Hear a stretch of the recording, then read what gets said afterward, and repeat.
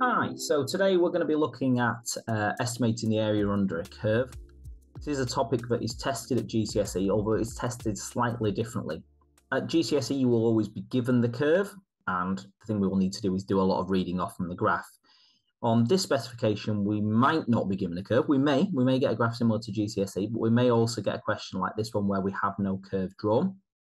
And the other difference on this specification is that the use of the trapezium rule is required. Now, the trapezium rule is not on the GCSE specification. If you used it to answer one of these questions, that would be fine, but it is not on the specification, so it's not expected. It is expected here. So we've been asked to use the trapezium rule to find an estimate for the region under the curve y equals 8x minus x squared plus 16 between the values of x equals 2 and x equals 8. And the x-axis. So it's defining the region that we're interested in.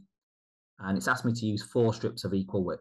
Now, like with most questions, certainly if we've not been given any kind of diagram, a diagram is really important to understand what's going on here.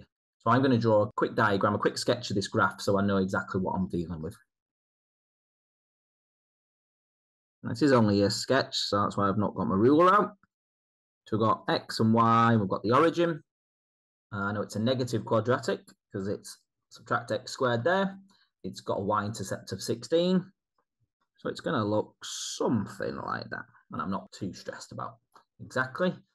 I'm interested in looking at the region under this curve between x equals 2 and x equals 8. So I'm going to mark them on.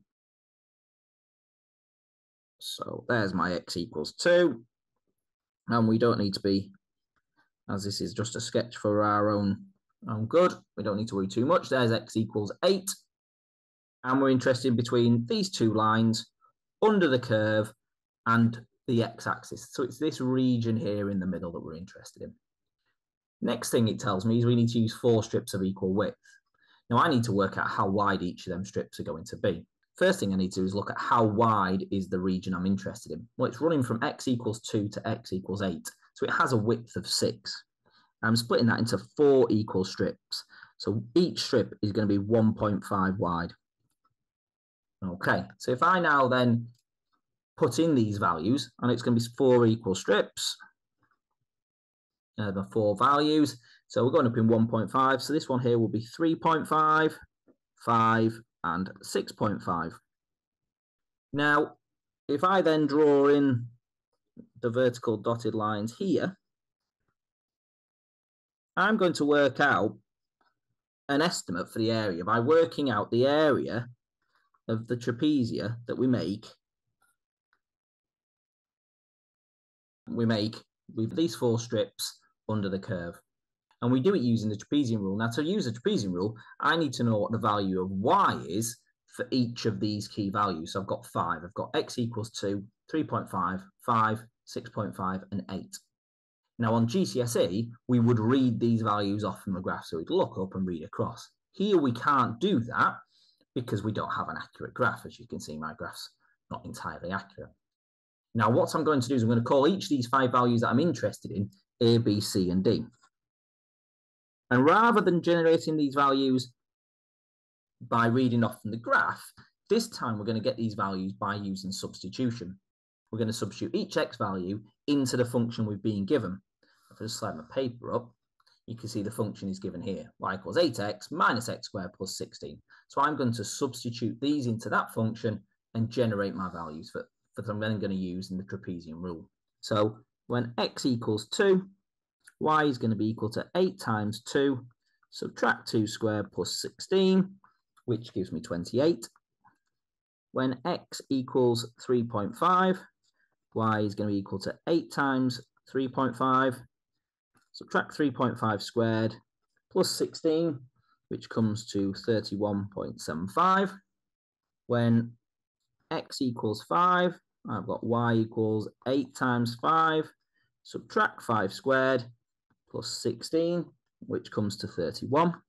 When x equals 6.5, y is equal to 8 times 6.5, subtract 6.5 squared plus 16, which is 25.75. And then finally, when x equals 8, y is equal to 8 times 8, subtract 8 squared plus 16, which is equal to 16. Now, we then need to be able to state our trapezium rule to be able to use it. So trapezium rule states that the area is equal to a half multiplied by the width, so that's the width of each strip, multiplied by, and then we've got our end values, A and E, and then two lots of the middle values, B, add C, add D.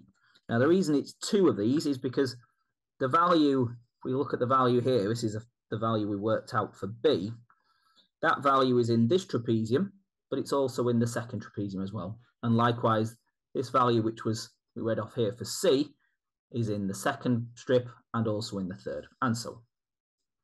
Now all we need to do is substitute our generated values into this expression and pop it all into my calculator. So that's a half times the width of each strip, which we calculated earlier to be 1.5. And then A is 28, E is 16, and then we have two lots of 31.75 plus 31 plus 25.75. All that into my calculator, we get an answer of 99.375. That's my final answer.